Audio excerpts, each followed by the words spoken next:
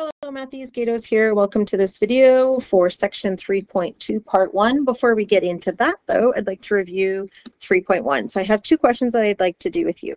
First one, identify the y-intercept of the graph of this quadratic function, f of x equals a times x minus p squared plus q. So we're doing this in general.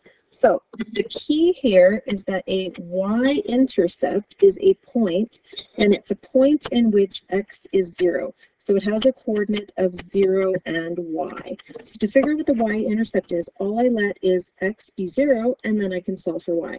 So really what I'm finding is f of 0. So I'm replacing x with 0, and then I'm solving or simplifying what's left. So f of 0 is equal to a times 0 take away p is negative p squared. So f of 0 is equal to negative p squared means negative p times negative p, which is positive p squared. So it's a times p squared all plus q. So that will be the y-intercept, making D the correct answer. In this question here, a quadratic function has a vertex at point m and negative n, with a value of a being greater than 0. How many zeros does the graph have? So let's think here. If the vertex is at m and negative n, the vertex is at m and negative n, so that is a positive and a negative value, which makes it in quadrant 4. So positive x, negative y, so my vertex is somewhere there, m and negative n. Now if a is positive, that means I have a parabola that opens up.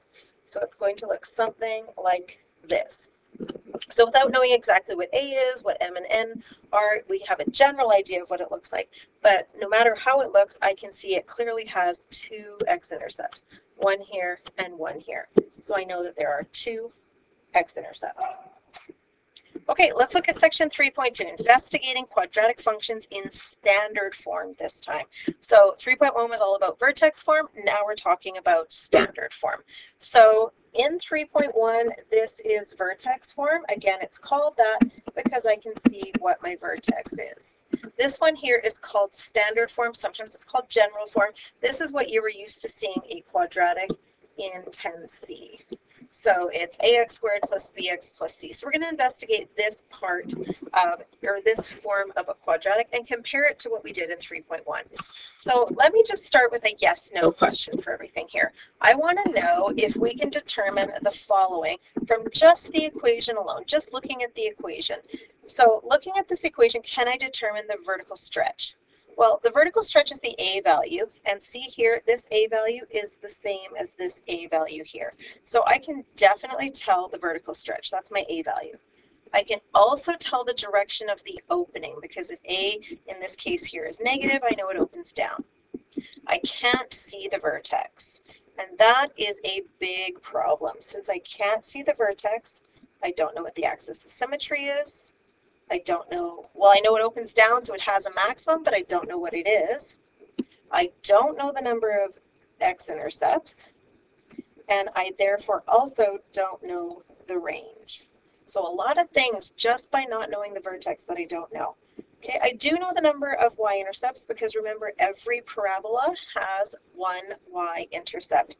And I do know the domain because all quadratics have the same domain, which is x is an element of the reals. So there are a lot of things in this graph, in this equation, sorry, that I don't know just because I can't tell what the vertex is from looking at it.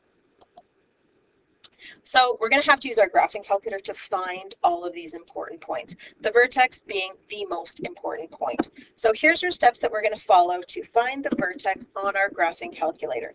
The very first thing we're going to do is enter into y1 our equation, and we're going to hit graph.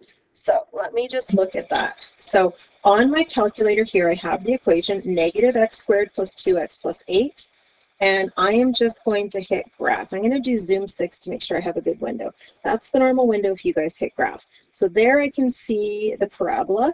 I know it opens down and it therefore has a maximum.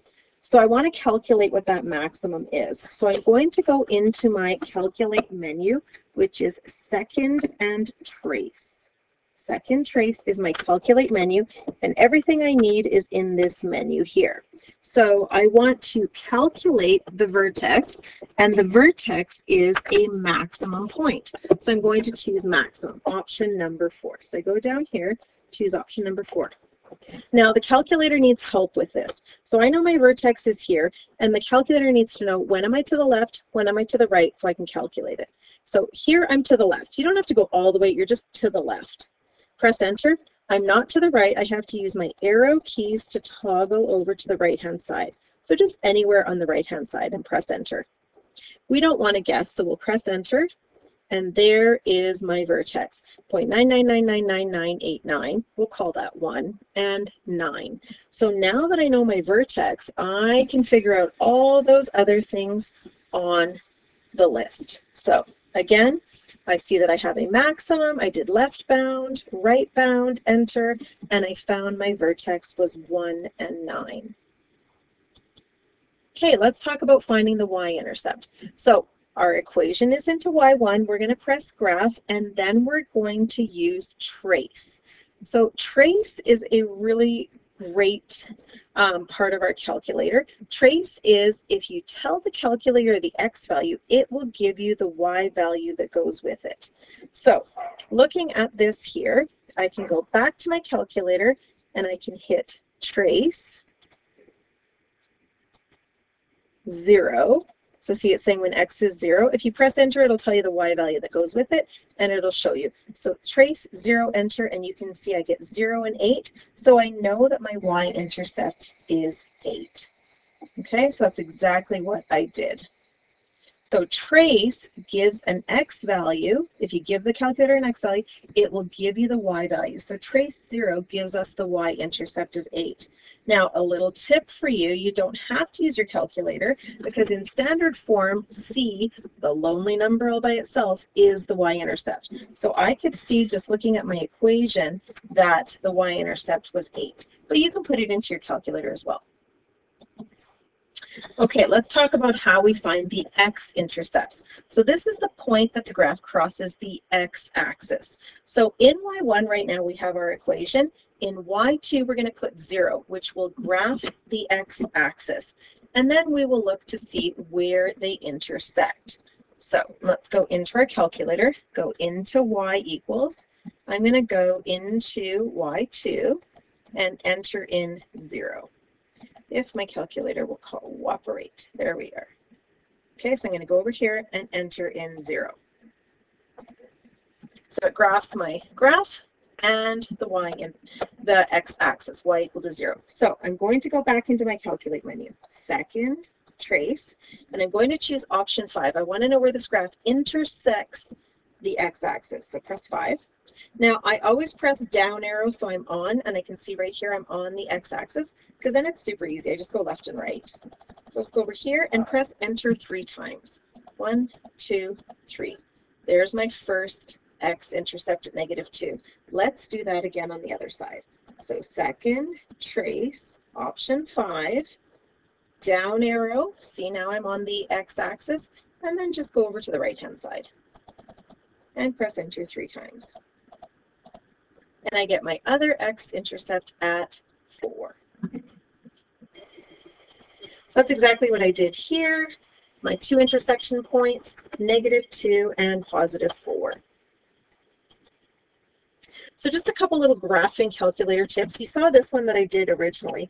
I did zoom 6, and zoom 6 takes you to your standard window setting from -10 to 10 up by 1 for x, -10 to 10 up by 1 for y. So that's a good tip, especially when we're doing word problems where we're going to be changing our window setting.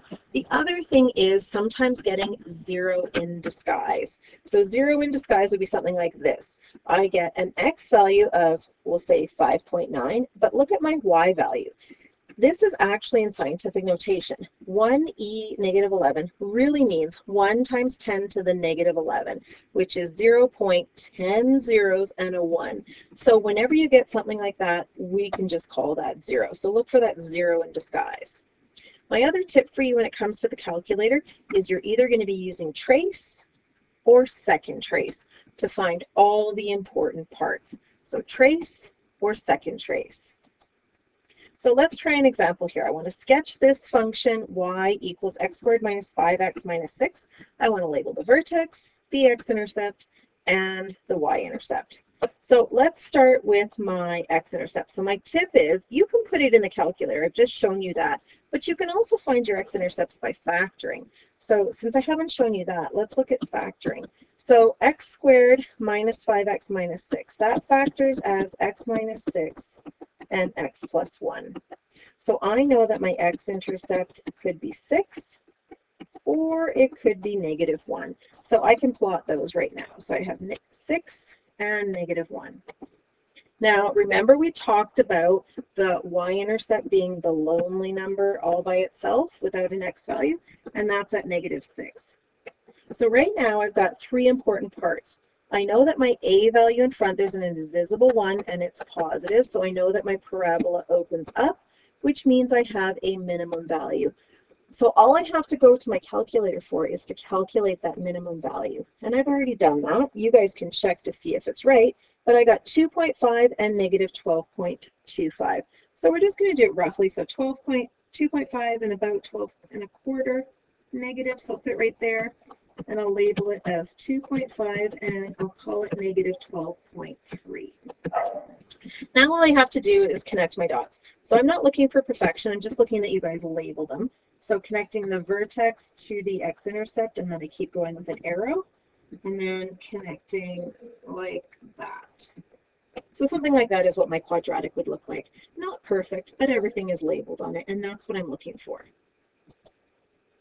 Okay, so I want to practice with you guys converting from vertex form to standard form. Now, the only real benefit of this, to be honest with you, is that I can see what my y-intercept is.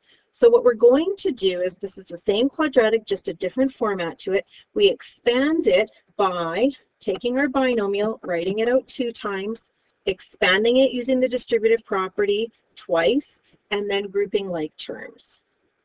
So I have a detailed example for you here. I'd just like to do one where we do it together now. So whenever you do these questions, you can always check. So on that last question, if I wanted to check if I did it right, I can put my vertex form in y1, my standard form in y2, and I can either see if they produce the same graph, or I like to check in the table. The check always for me happens in the table. So since they are equal, I know that I've done that correctly. So something useful to keep in mind, you can always check. Any question that you do, you can check on the calculator to see if you did it right. So let's try this one. We're going to convert it to vertex form from vertex form to standard form. So I'm going to write it out first as 2 times x plus 5 squared means x plus 5 twice. So I really recommend writing that out so you don't make the mistake of, first of all, maybe putting the 2 inside or just squaring the individual terms. So I have 2 times x plus 5 times x plus 5. So I'm going to distribute 2 in only to the first bracket. If I did it to both brackets, it would really be 2 times 2 is 4. So you only distribute it to the first set of brackets. And now we'll do the distributive property again. So 2x times x, 2x times 5, 10 times x, 10 times 5. Minus 8. Okay, group my like terms. So I have 10x, and 10x is 20x, and then 50 take away 8 is 42. So I can check in my calculator to see if I've done that correctly, but now I can see that my y-intercept is 42. So here's a neat way that we can check actually. Let's see if I get 42 as the y-intercept of the first one. So y-intercept means I let x be 0. So I'm going to have 0 plus 5 squared minus 8. So I'll have 2 times 5 squared minus 8. And 5 squared is 25. 2 times 25 is 50. And 50 minus 8 is, yes, 42. So I probably did that correctly. So short little lesson here. My question for you is, what happened to the quadratic polynomial when it fell asleep at the beach? Well, quadratics are second-degree polynomials. it got second-degree burns. So you guys can go ahead and do practice questions 1 to 3. Detailed solutions, of course, are on D2L, and then you can move on to your textbook. So I hope this video helped, and I look forward to seeing you for the next one.